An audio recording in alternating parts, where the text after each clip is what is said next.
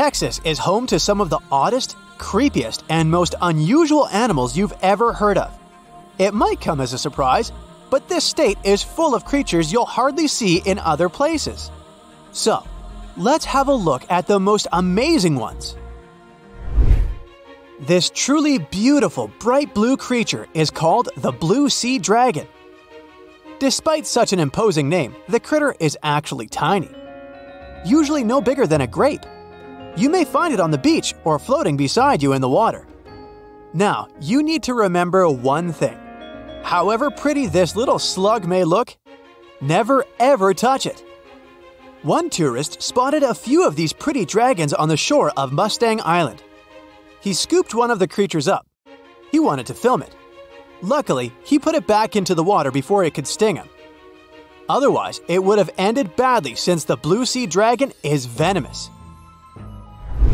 Despite their tiny size, their sting can pack a punch, all because of their diet.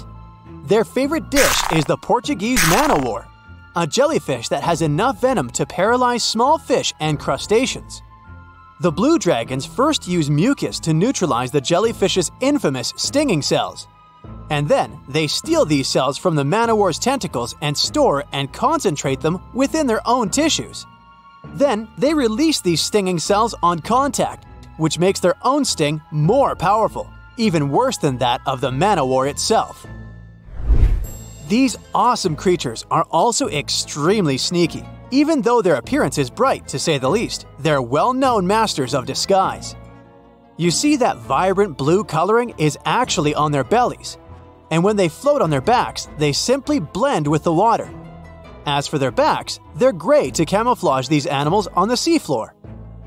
Now, how about a funny fact? A group of tiny dragons floating together is called a blue fleet. And another fact, blue dragons normally lay a string of around 16 eggs, and it takes them 3 days or so to hatch into larvae. Blue sea dragons rarely make it to the shore. They're soft-bodied, so when the animals finally get through the surf zone and are deposited on the shore, they're already broken apart. And still, watch out! Even in this case, the venom in their bodies doesn't dissipate. But of course, blue sea dragons aren't the only unusual animals inhabiting Texas. Have a look at this nightmarish creature, poisonous, slimy, and kinda immortal. Meet the hammerhead worm. The worst thing? It might be lurking in your garden while you're watching this video. You can easily recognize this worm by its creepy spade-shaped head. It doesn't look like any other invertebrate you've ever seen. Or any other creature, that is. At first, it was only found in East Texas. But later, researchers spotted these spine-chilling creatures in North, Central, and South Texas. Basically everywhere but the arid areas of West Texas. One of the most terrifying things about this worm might be its length. This creature can grow as long as 1 foot. Luckily, such giants aren't very common. Most hammerhead worms only reach 6 inches in length. You can come across 2 species of these worms in Texas, and both of them will have a dark stripe down the middle. The larger of these 2 species munches on earthworms, which is actually a big problem. You might know that earthworms play an important role in keeping the soil rich in minerals and overall healthy. If earthworms disappear, plants in such areas won't be getting the nutrients they need. Even for humans and pets, meeting a hammerhead worm isn't the most pleasant experience either. Hammerheads are the only terrestrial invertebrates that secrete a very dangerous neurotoxin, the same as pufferfish produce. Thanks to the sheer size of the human body, touching a hammerhead worm won't hurt you too much, but it may still cause your hand to start tingling or even go numb. It's much more dangerous for pets. There have been cases when dogs ate hammerheads, which left them feeling sick for the whole day. Interestingly, these worms are native to Southeast Asia. But they must have mastered the art of hitchhiking, since in the early 1900s they were already found in the US. Keep in mind that if you want to get rid of a hammerhead worm, which is the best course of action, the worst thing you can do is chop it with a shovel. The thing is, flatworms reproduce by ripping themselves in half. So by cutting it, you actually help the populations of the worms, turning one into two. That's the reason why hammerheads are sometimes described as immortal, which is a bit of a stretch since these creatures can't survive in vinegar or salt. Now, even though you're safe from the hammerhead worm in West Texas, it doesn't mean you can't come across another dangerous animal, such as the land lobster from hell.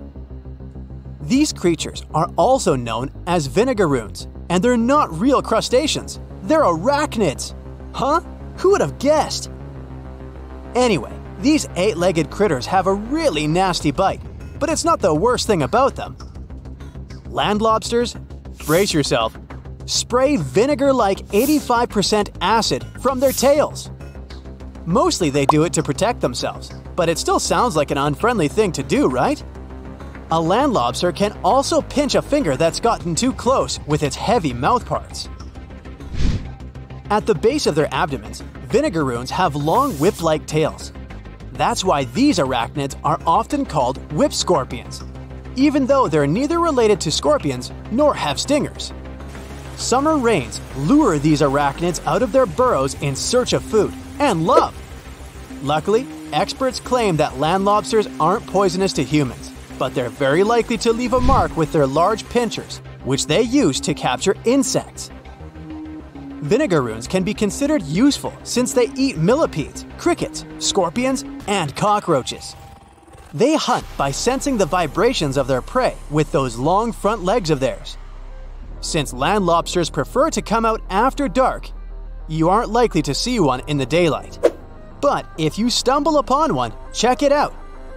If it's a female, it may be carrying her hatchlings on her back.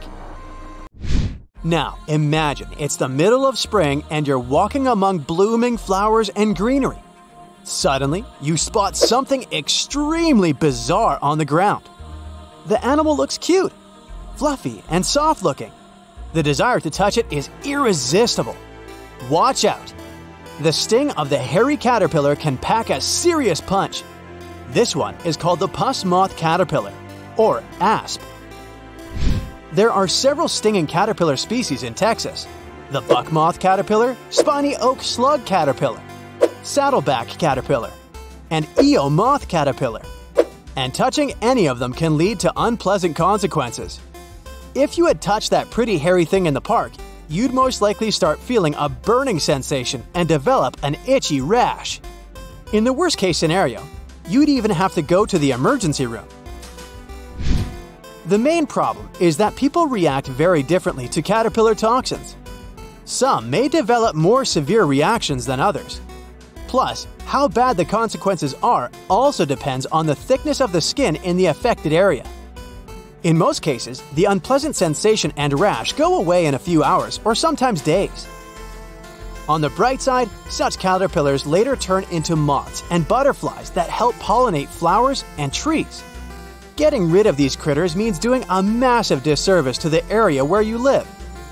Specialists are sure that coming across a stinging caterpillar won't lead to anything bad if you keep in mind the rule of thumb.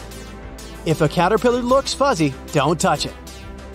And the best solution to dealing with such creatures is educating people on what such caterpillars are, what they look like, and why it's dangerous to touch them with unprotected hands.